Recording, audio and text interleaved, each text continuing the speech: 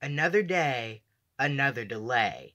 Yes, we are slowly marching to the reality that movie theaters are probably not going to reopen, or people are not going to most likely come back to the theaters until fall at the earliest. And that's because Sony has cut super deep into the new movie release schedule, and it really is such an eyebrow raiser why they would do this.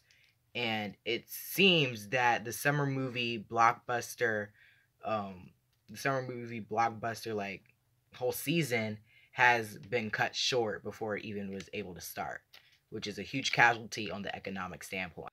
But luckily, Sony seems to believe or hope that theaters will open back up by September, because some of their movies like Monster Hunter, Connected, and Venom 2 are still on the table for their fall release dates. But what is really interesting is that, well, Sony has pushed back a lot of their summer blockbuster movies substantially by a whole year, yet they refuse to put them on streaming. So the biggest movies that have gotten delayed by Sony are Tom Hanks's Greyhound, Ghostbusters Afterlife, and Morbius the Living Vampire, which has been moved to March 19th, 2021.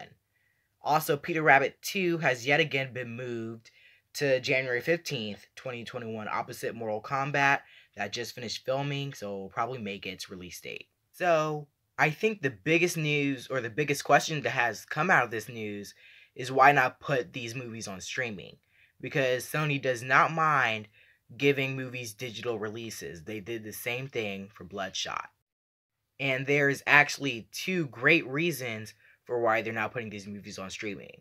And the first one is because, well, none of these movies campaign or trailer campaigns have really started. They all have just one trailer. So Sony can easily just press pause on them and just unpause them when it's time for them to be released.